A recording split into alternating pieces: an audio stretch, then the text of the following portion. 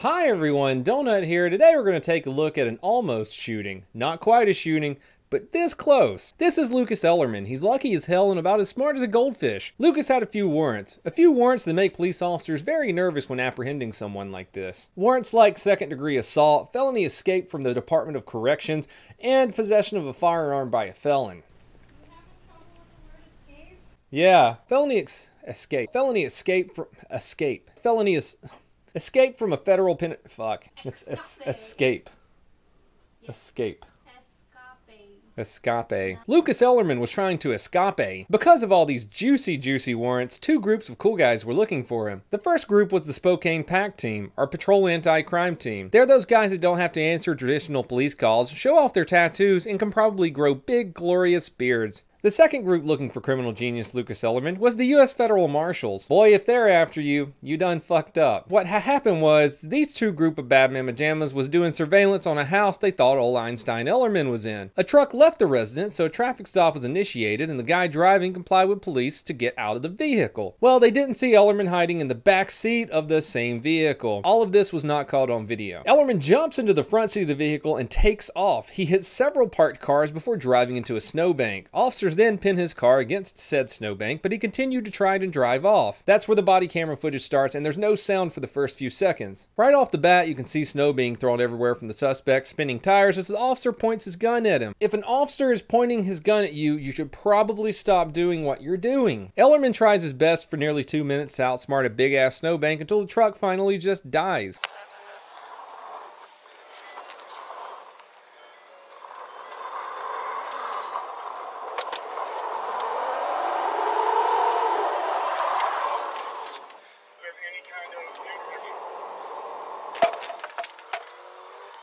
We're at Carnahan and 4th, trying to pin him in. He's in a car smoking. Need some cars here as soon as we can get him.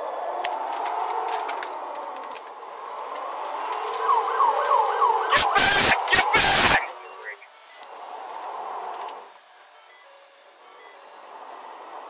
Officer Dan Lesser gets fed up with his stupid ass and pulls out his old trusty baton. This is when Dan's uncle, Scott Lesser, runs up behind him to assist. Aw, ain't that nice? Scott and his nephew get to spend some quality family time with each other. As we all know, the quickest way to a criminal's heart is through his windshield, or with a gun, or something like that. The officer gently removes the window from the vehicle and then offers some very subtle words of encouragement to the suspect.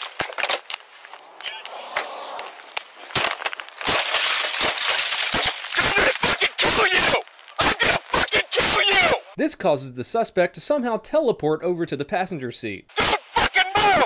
You're gonna get bit by a fucking dog! God! Don't! I'm gonna fucking shoot you!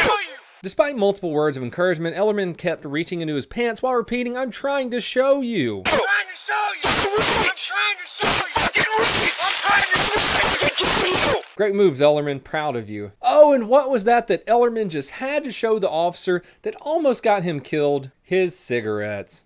Right. Get on the other side, Scott. No. I will fucking kill you. If you don't. Do you understand me? He's got his cigarettes, right? He's gonna give up, right? No, he just keeps on saying the worst things he could ever say in this position while frantically looking around inside of his car. Do you understand me? You're done. I got a pistol. Oh yeah, did I mention the Officer Lesser has a bork nom nom? The officer issues some very calm, subtle orders, and Ellerman still tries to negotiate with him. You're fucking done! He's gonna get it! Oh my hand! He's gonna get out of me, sis! Don't fucking move! Scott, get my dog! You're gonna get bit right now! Get the fuck out of here!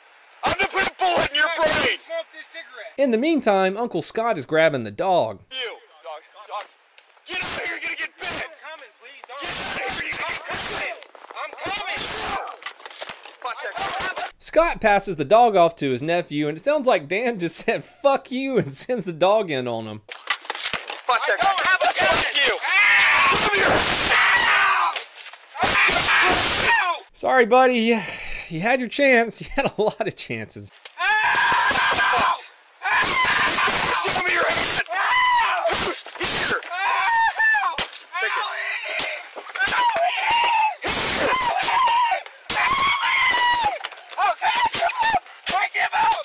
Here! you're a big tough criminal that wanted to escape from jail, run for police, tell them you have a gun, and not listen to any of their orders. Well, they end up jerking old dude right out the window with the bork still nomming on his lower extremities. Oh my God! Get your dog! Get your dog! Almost done. Boost, I got him. Wait, relax, we got him. He doesn't exactly want to get his hands behind his back, so Uncle Scott has to throw a few distractionary strikes. Boost, I got him. Wait, relax, we got him. The good little doggo comes off pretty easy, and they put cuffs on the suspect. Get your hands out! Ellerman ended up getting 70 months in prison for his shenanigans, followed by 12 months of community custody. Officials said that Dan Lesser's use of force was absolutely warranted in this situation, but he will be disciplined for his demeanor. Boo! In a release, Mayor David Condon responded to the footage with the following statement. Over the past 8 years, we worked hard to improve transparency and accountability related to use of force and to continually refine our practices. While this incident removed a highly dangerous individual from our streets, the demeanor and disturbing language used by the officer in this incident demonstrates that we must continue to hold our officers accountable to the highest standards of conduct. This is bullshit. How is telling the truth to the suspect you're arresting not good conduct? I'm amazed by this whole thing still. Somehow, with Ellerman being the biggest dipshit in the history of arrests, he didn't get shot. It's white privilege for you, am I right, Twitter? Well, that's all I have for you guys today. I hope you enjoyed this video. It was good seeing some bork noms. We haven't had a good video of that in a while. Right when this video is released, I'm going to be over at twitch.tv/donutoperator hanging out. Come hang out with me. Let's talk about some crime stuff tonight. Everyone, please have a fantastic day.